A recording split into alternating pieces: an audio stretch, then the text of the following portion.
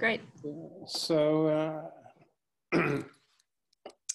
talk about a question that we've been interested in for many years, and this will be a little bit of the same setup as Tina's lecture. I will walk you back from where we started until where we are today.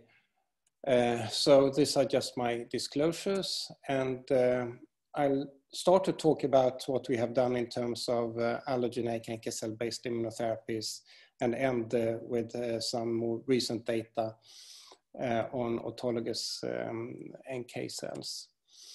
So for us, it all started around 2005, 2006, when Kalle Malmberg joined our lab as a postdoc.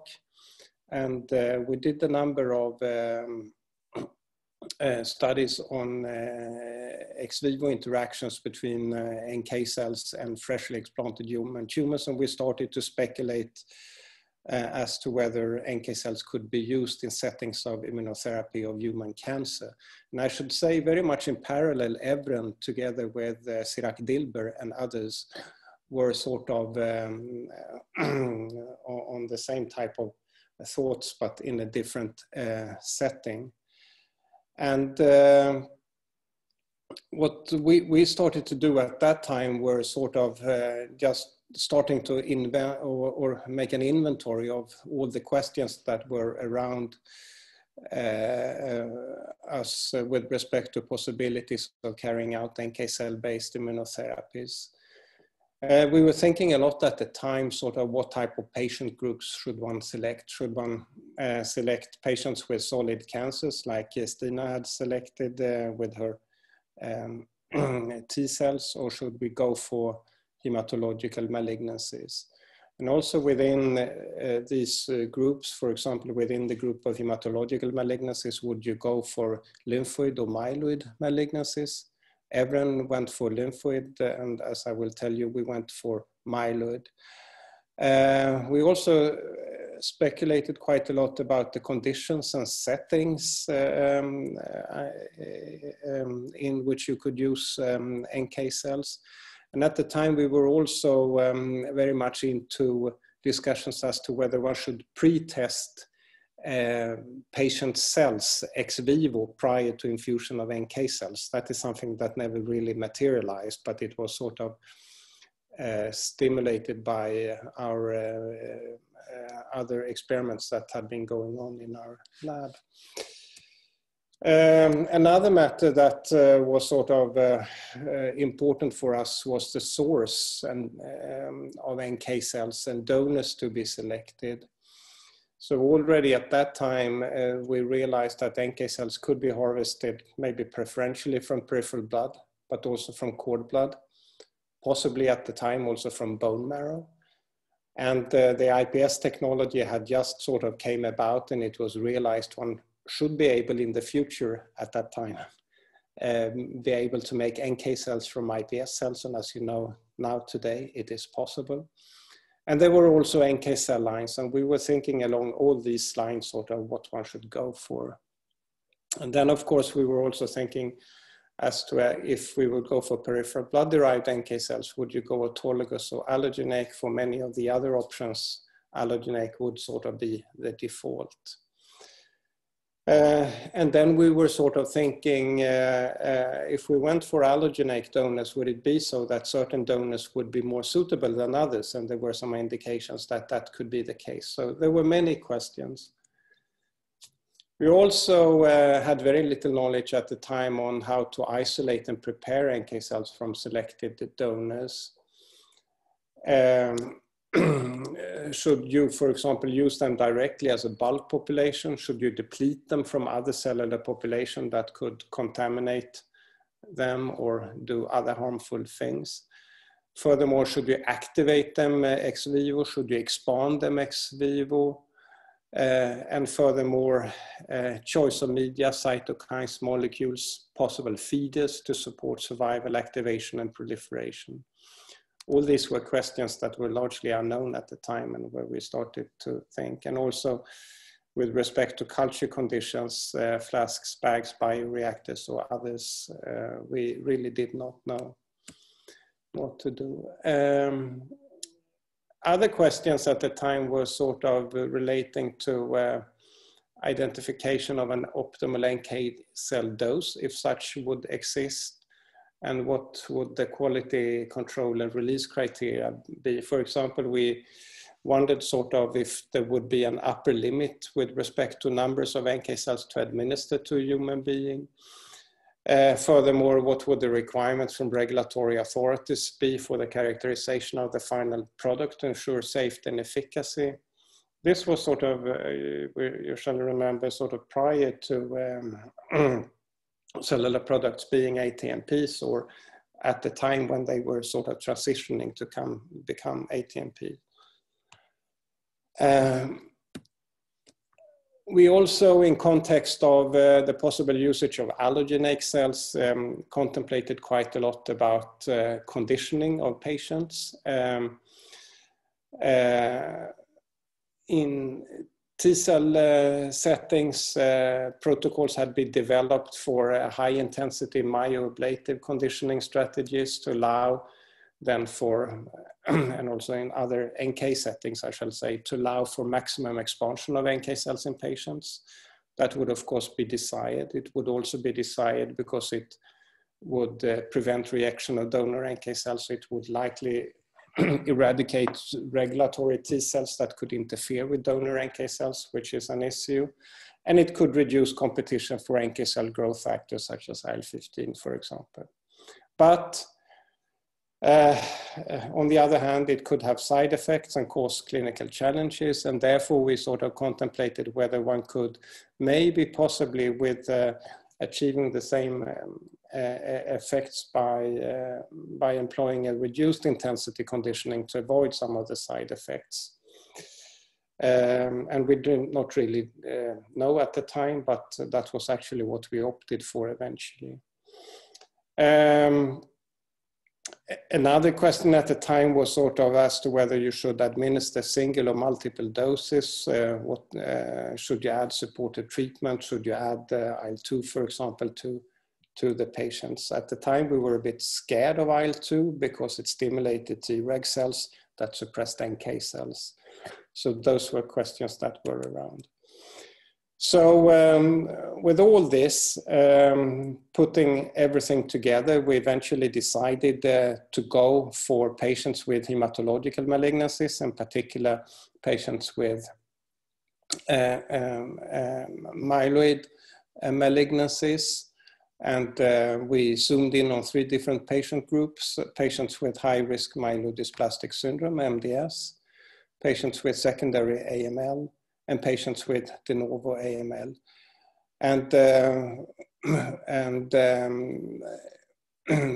We had to focus on patients that were not, or we focused, I shall say, on patients not being eligible for hematopoietic stem cell transplantation because of disease burden. So these were quite sick patients. And some of the other inclusion criteria are listed down here. We opted in this trial for eventually for peripheral blood-derived NK cells obtained from selected well-characterized haploidentical donors, and there is a specific rationale for that, in that some of these donors' NK cells may mediate missing cell-free activity. That is, express inhibitory KIRs that do not block NK cells because they don't have a matching ligand on the tumor target cells. We opted for deriving cells via a leukapheresis process, and then opted towards depleting cells from the cellular product from T and B cells using CliniMax. We decided at the time not to expand the cells, but rather just to activate them overnight with IL-2, and we did that in flasks. And we did set up some release criteria as depicted here. So when it came then to conditioning, we went eventually, as I indicated, for a reduced non-myeloablative conditioning with intermediate doses of Cy/Flu. And instead of total body irradiation, we opted for titrated doses of total lymphoid irradiation. And we decided eventually to make one infusion of these overnight activated haploidentical NK cells to the patients. And at the time, we decided not to give any IL-2 to the patients because of the Treg story, as I depicted to you. Primary endpoints were defined in this clinical study, safety, and we also zoomed in on the possibility of the NK cells to expand despite a limited conditioning. And secondary endpoints focused on effects on tumors in terms of ability to get induction of complete remission in patients. And with all this, we of course had to do, and we are really, that's really Kalle and Andreas Björklund beyond all others. Took all the necessary measurements that were needed to prepare all regulatory documents that were needed or were become to be needed in these times. Parallel at Vicura, we did several rounds of validation studies, and in parallel with that, initiated collaborating clinical interactions, donor, patient, and sample flow processes. And this is the first clinical trial with its EudraCT number. So, sorry, so just as Stina indicated, this is a complicated endeavor with many, many different interactions. Seen here is the patient flow. Here are all the collaborative clinics and units, and above here the flow of the cells. So all in all, we were ready 8 years ago, 2012, and we completed this clinical trial in 2016. Which was then followed by an extensive set of exploratory studies on clinical material from patients. So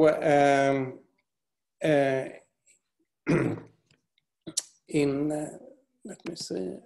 So in total, in this clinical study, we managed to enroll 16 patients, 5 with high-risk MDS, 8 with MDS AML, and 3 with de novo AML. And all of them were then refractory to first-line chemotherapy and ineligible for hematopoietic stem cell transplantation. All of them had been through a number of prior therapies. Some had undergone an allogeneic hematopoietic stem cell transplantation but relapsed prior to enrollment. And all patient data is indicated here, and all this is published by now.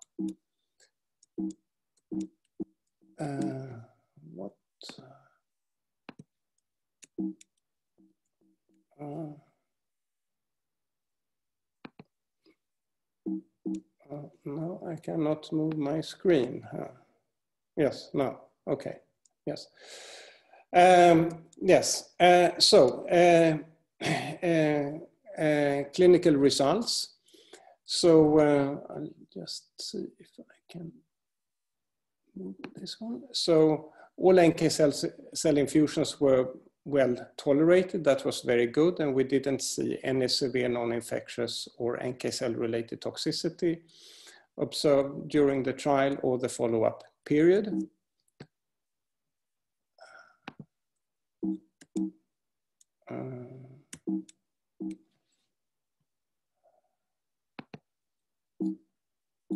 I have some problems moving my slide.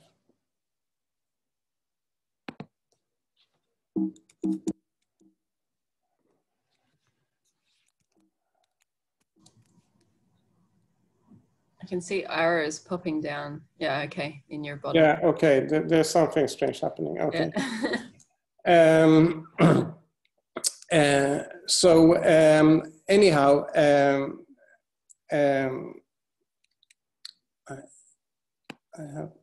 I'll just move you here. So, sorry. So for clinical results, 9 out of 16 patients responded to the treatment. That was really very encouraging. Remember that these were patients that were refractory to all other previous treatments. 6 patients achieved an objective response with CR, MCR, or partial remission in combination with improved hematological malignancies. 3 patients achieved stable disease with a morphologic leukemia-free state. And most importantly, 6 of these patients became, as a consequence of treatment, eligible for hematopoietic stem cell transplantation, and 5 of them could proceed to transplantation. 1 could not due to lack of a suitable donor. And as of the first 3 years, 4 patients were free from disease. One of the patients then died from a heart attack, likely unrelated to transplant. But all the remaining 3 patients are alive at least for the last 4 up to 6 years, and then it might be even more by now.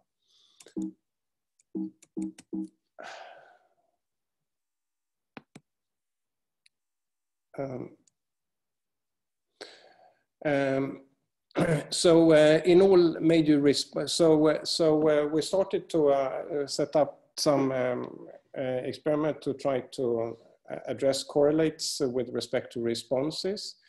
We found that in all major responders, donor NK cells were detected at 7 or 14 days post NK cell infusion. That was not the case in the non-responders. Furthermore, in the major responders, residual blast cells actually had upregulated the expression of HLA class 1 and HLA-E, possibly a consequence of NK cells being able to selectively eliminate MHC class 1 lower tumor cells. I think this has never been observed in a cancer immunotherapy before. And furthermore, in major responders, patients also displayed specific loss of tumor cell clones, including clones that carried out poor prognosis mutations. I will not go into any detail here. And we also observed that major responders displayed a somewhat less pronounced activation of CD8 T cells and lower levels of inflammatory cytokines following NK cell infusion than the minor non-responders. So all in all, conclusions from this study is that these NK cells infusions were very well tolerated with only a few transient adverse events. The overall clinical response was very good. There were indirect evidence for an NK cell mediated effect, including the presence of NK cells for 7 or 14 days in all major responders, and the immunoselection for remaining blast cells expressing higher levels of MHC class 1. So the conclusions at the time being was that the present treatment protocol can induce major responses in treatment refractory patients, and as such serve as a bridge to hematopoietic stem cell transplantation for patients with these myeloid malignancies. And of course, already at the time when we were performing this study, we saw several possibilities for improvement of the current protocol, and we are still finalizing those improvements, but it involves the identification of subsets of NK cells with a particular high cytotoxic activity and with a very high degree of tumor specificity. And our goal is to implement such cells in a new clinical trial, possibly at 3 different sites during next year. So this is sort of to sum up what we can say about allogeneic NK cell-based immunotherapies. I think there's a general agreement in the whole field that there is a very clear rationale for using allogeneic NK cells in context of cancer immunotherapy. There have now been clinical responses reported from multiple clinical trials, not only from our study, but also many other studies with good clinical results. One advantage with allo cells is, of course, that you can isolate NK cells from healthy donors where there is no negative effect on the NK cells. You can take them from donors that have a preferential ability of mediating missing cell-free activity towards the cancer cells in the patients. You could expand NK cells and differentiate NK cells so that they acquire desired specificities, for example, adaptive NK cells, which are highly cytotoxic, terminally differentiated cells. Of course, when it comes to allogeneic cells, you can also use them from other organs like placenta, umbilical cord, etc. And of course, you can now, and there's a huge industrial interest in this, differentiate NK cells from iPS cells and make NK cells products out of these. And all of this, of course, is very attractive, not the least from an industrial standpoint, because it allows the creation of off-the-shelf product, essentially the ability to buy living drugs at the pharmacy to infuse to patients. So with all this said, is there any position or any place for autologous NK cells? And this is really work now by Evren and by Haret Nahi and others. So if we start to discuss autologous NK cells, we can start to discuss it in the context of, in a historical context.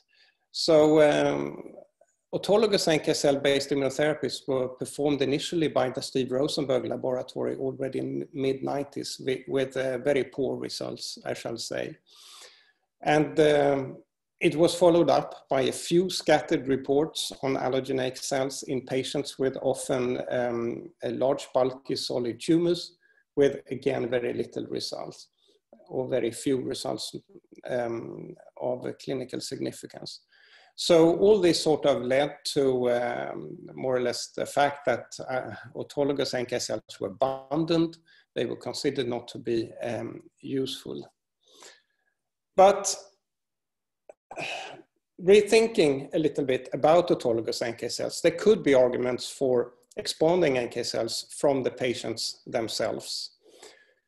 Evren and many others have now developed efficient isolation and expansion protocols for allogeneic NK cells, even from patients with malignant diseases, and this is quite an achievement.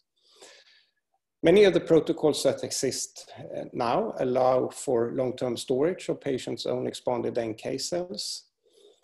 Of course, being autologous, they allow infusion of NK cells to patients without conditioning. There's no GVH or HVG type of reactions, obviously.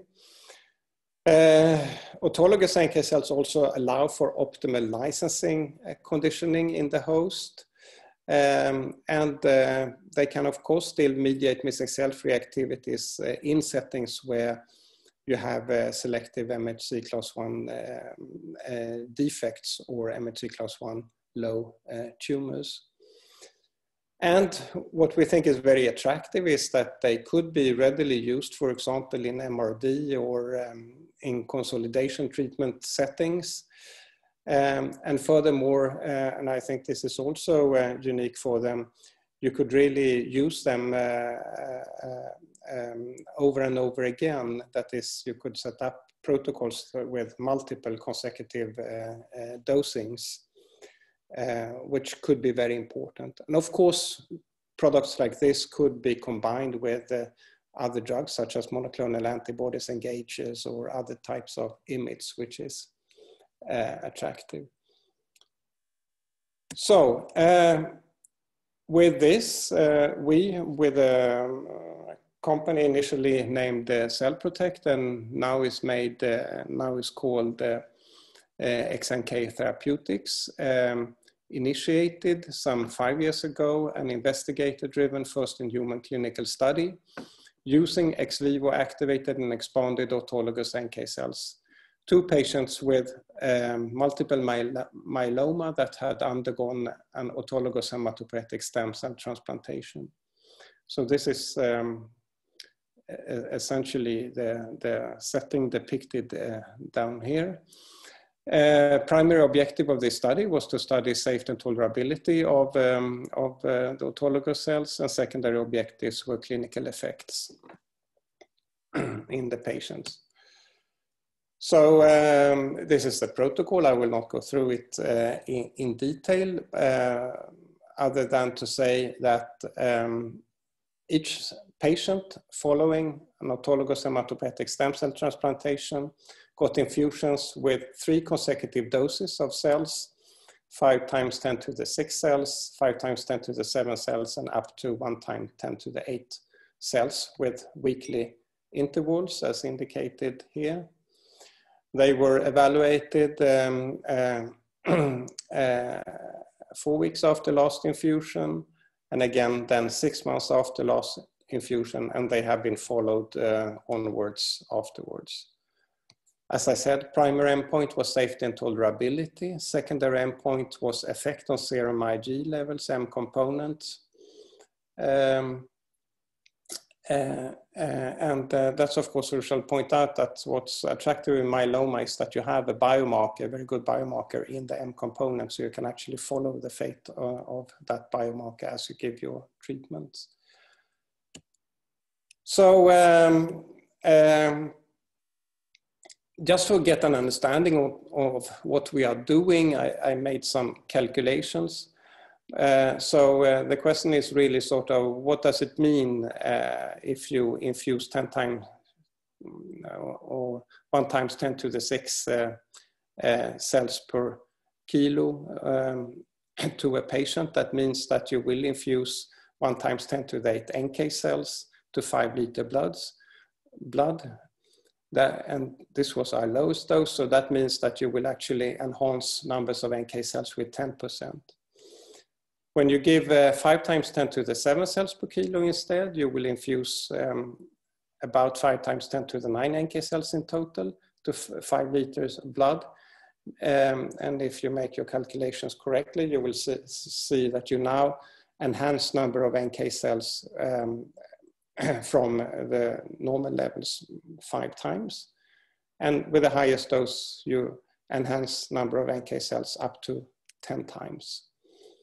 So we essentially enhance numbers of autologous NK cells, and the product that we give is a product of highly activated tumor reactive cells. So these are the patients included. These are then patients with rather poor prognosis or advanced disease stages. I will not go through details here. And these patients then went through an autologous hematopoietic stem cell transplantation, and were then given NK cell infusions. So for some of the patients that had remaining M component, the M component went down as NK cells were infused, and also further down here for this particular patient. For all patients except 1 patient, M component stayed low or undetectable at 6 months, and the same holds true for the 2 patients in which we could measure serum-free light chains. We further went on to look at MRD responses following NK cell infusions, and in 3 out of 4 patients we saw a deepening of MRD following the last NK cell infusion.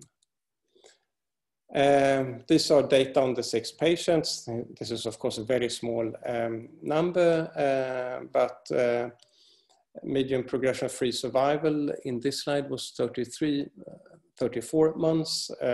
It may have changed, I don't recall exactly.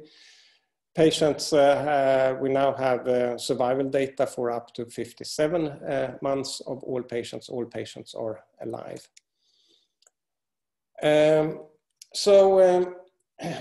With this being done,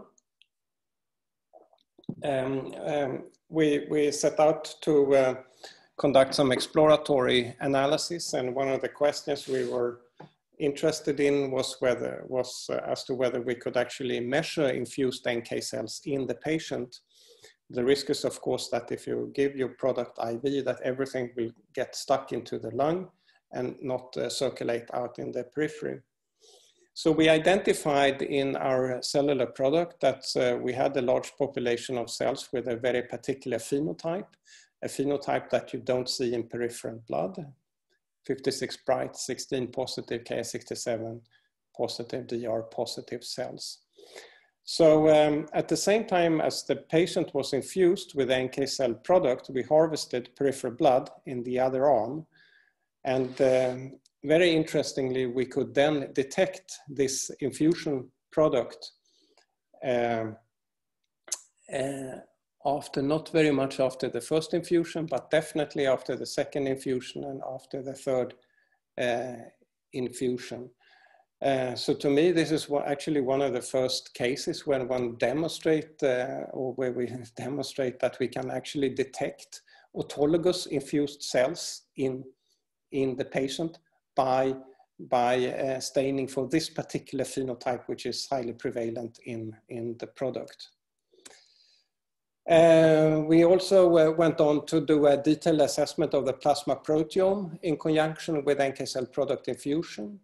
And we saw quite strikingly, I don't think this has been seen before, at least not to the best of my knowledge, that following each consecutive infusion of the NK cell product, we saw an increasement in granzyme B, being a surrogate marker for cellular cytotoxicity. And as you see, the higher dose of cell product you infused into the patient, the higher levels of granzyme B you see in serum. And even more strikingly, possibly in bone marrow, 4 weeks after the last infusion of NK cells, we still saw elevated levels of granzyme B, possibly indicating that NK cells had made their way to the bone marrow and there exerted cytotoxic reactions towards myeloma cells. In contrast to many T-cell therapies, including particular CAR T-cell therapies, where cytokine release syndromes is a problem, you have very little of that problem with many NK cell trials. We assessed here for IL-6 and saw, if anything, very moderate raises in IL-6. I think the highest level of IL-6 that we did measure was 17 picogram per mil, which is really quite low compared to the 500 or 1000 that you may see in a CRS syndrome. We also, of course, assessed in conjunction with a clinical trial for adverse events. It was important to assess for safety. No severe adverse events were observed, but we did observe a striking adverse event, and that was seen in the first 4 patients, and that is depicted here. That is the development of shingles, Beltros in Swedish. And it looked like this in the patient. To some of the physicians, this looked fairly scary. They wondered what was going on. Myself, I got pretty enthusiastic when seeing this, because this was, to me, sort of one of the biggest indications of a biological effect of the NK cells. And it so happened that we had discovered more than 20 years earlier that NK cells have an ability to target dorsal root ganglia and may kill them, and we even mapped through which ligand receptor interactions that were. So even though we don't know, there is a possibility that some NK cells may make it upon infusion to the reservoir cells for the varicella zoster virus and trigger the neuron in such a way that you get viral reactivation and shingles. Now, this is not a big clinical problem. It is treatable. So patients were treated with valacyclovir and then rapidly within a couple of weeks recovered. And one of the reasons we don't see this any longer, because after with the first 4 patients, we went to Läkemedelsverket and asked whether we could add antiviral prophylaxis before infusion of NK cells, and they approved. So the last 2 patients got antiviral prophylaxis before NK cell infusions, and in those patients we didn't see any shingles. We had never envisaged that we would need antiviral prophylaxis giving an autologous product. Maybe we should have thought about it, but it did not occur to us. So that was an interesting experience. So I'll try to summarize up a little bit. Autologous NK cell based therapies or allogeneic NK based cell therapies. So I would like to say that there is a strong rationale, obviously, for allogeneic NK cell based immunotherapies. 99% of all companies are working in this space. But what I'd like to say here is that there might be a potential unexplored role for autologous NK cell-based immunotherapies. We might be the only one who are arguing that, but I'm pretty sure there is. And the rationale, of course, being, as I said, that we now have an efficient and cost-effective NK cell activation and expansion protocol. It allows for efficient expansion of NK cells, even from patients with malignant diseases. It allows the protocol for long-term storage of patients' own activated NK cells. It allows infusion without conditioning. It allows for optimal licensing of the cells. It may still, in some conditions, mediate missing cell-free activity. And I think what is very important is that protocol like this could be used in MRD conditions, in maintenance settings, consolidation settings, or other forms of conditions where you have a small tumor burden, where you might not consider an allogeneic product with the conditioning regimens that the patient has to go through. And furthermore, I mean, an autologous product allows for multiple dosing over time, which is really good. And it, as I said before, can be used in combination with many other drugs. So actually this product we are now taking further to use it in combination with tumor-specific monoclonal antibodies, where the hope is that, the NK cells may potentiate the effect of the antibodies by contributing towards antibody-dependent cellular cytotoxicity, which is one of the mechanisms by which many cancer monoclonal antibodies work through. So this sort of leads me to the very end. This is where we are now, and now we are sort of setting the stage for the next generation, and that is to develop tomorrow's NK cell-based immunotherapies. We think that many of these therapies will be highly optimized, much more optimized than the current products that we've been working with.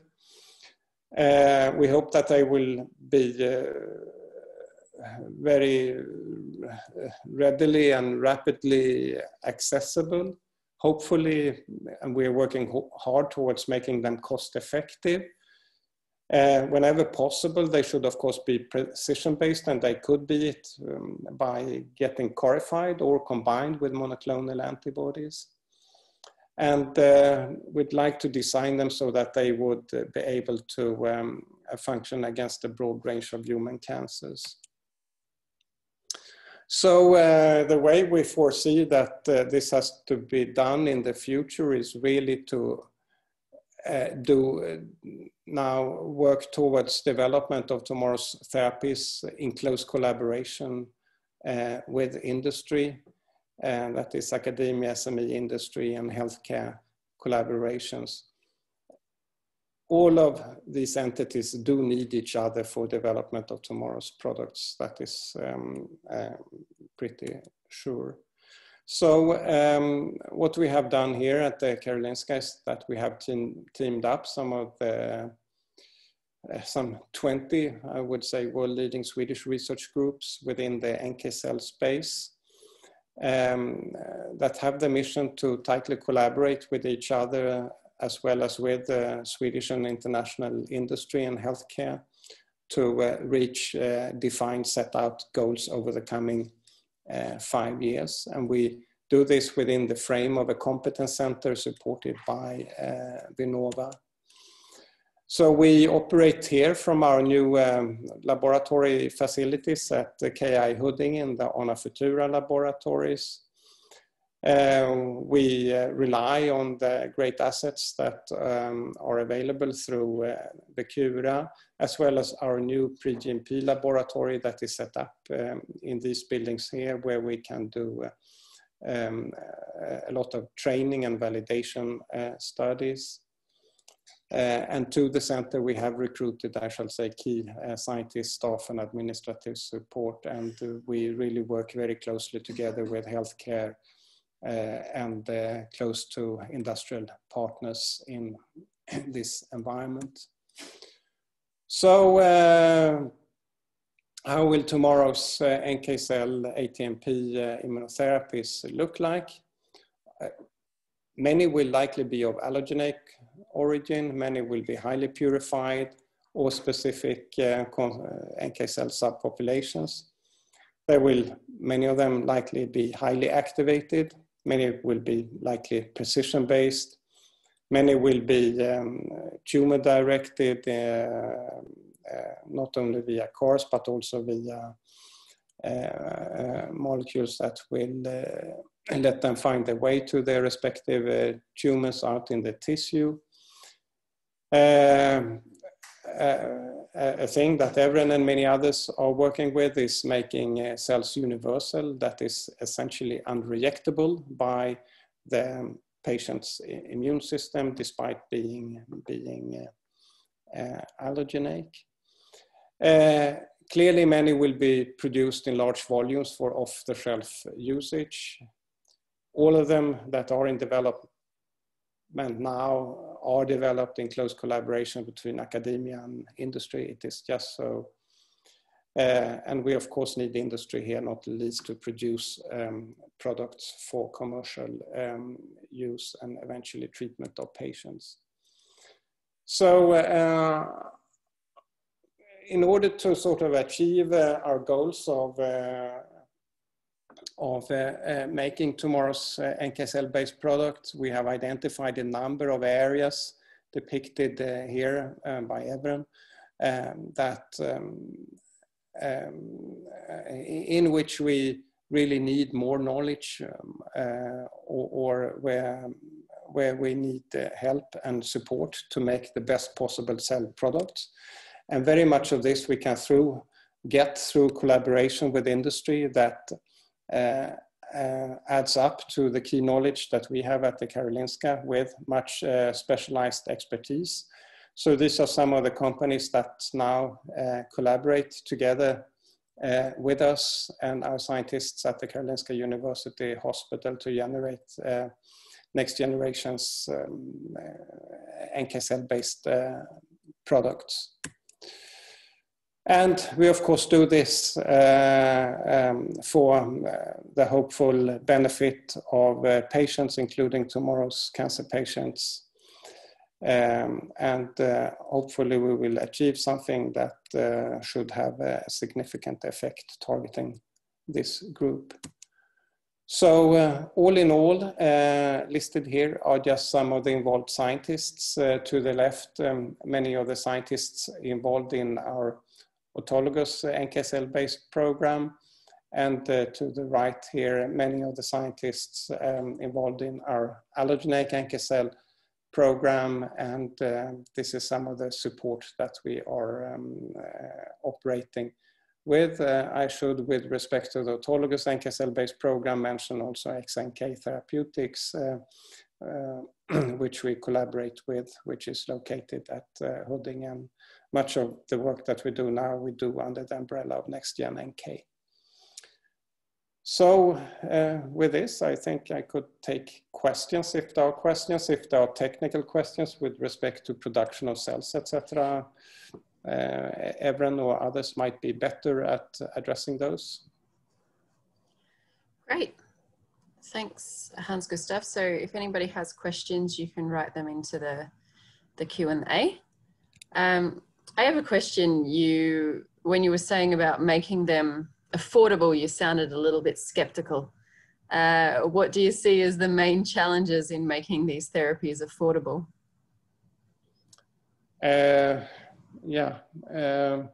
I think that if we look at the price for generating our autologous NK cell-based product, it is actually quite significantly lower than many of the price for generating many of the T-cell products.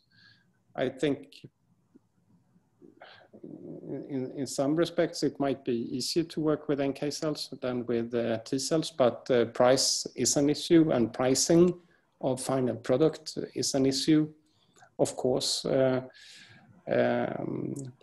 the fewer reagents and the less complex media compositions, etc., you need, the better it is.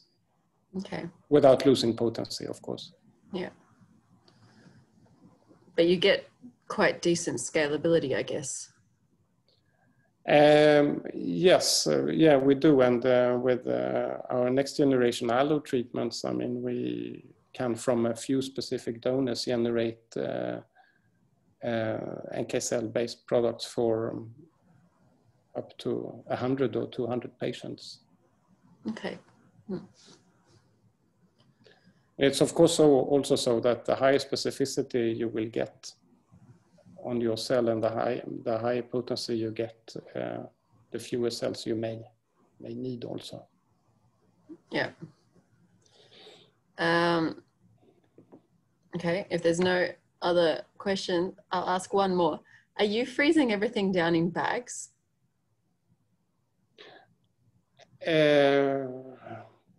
Shall we let Evren, you want to comment on the freezing procedures?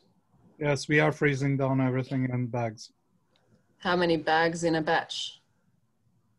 1 bag per dose. Mm. Oh, okay, of course, you're autologous, but for the allogeneic. So we thaw it patient side, and also the allo product. We're thawing it patient side. Okay, but in terms of scalability for the allogeneic product, you must freeze down, you know, a batch, a certain number of bags, or? Correct. Correct. 20? Well, it depends on the donor. So it is, the cells are frozen. It depends on the allo program, but I think the one Jorge is alluding to, if I'm not mistaken, is per dose, right? So yes, dose adjusted. So the final cell number can be split into 10 doses or 200 doses, depending on the final number you have from the manufacturer. Okay. Yeah. It depends on the manufacturing run you have, and it depends on the clinical protocol you have at hand. Yeah. But, yeah, essentially you can freeze 200. Okay, and then you have like a manpower freezer, something. Yeah, if you have the manpower. Yeah. Okay, well, I think because Evren got some questions after his lecture, so let's guess that some of those questions would have doubled up here. So thank you for that. So that's us done for the day now. So we're back tomorrow morning at 9 with more of the introductory lectures, and then we're back after lunch tomorrow at 1 with the Sweet Life ATMP wrap up and the Innovationsmiljö launch 2 more national Venova projects. So thanks for today, and we can leave it there. Thank you so much. All right, catch you later. Bye-bye.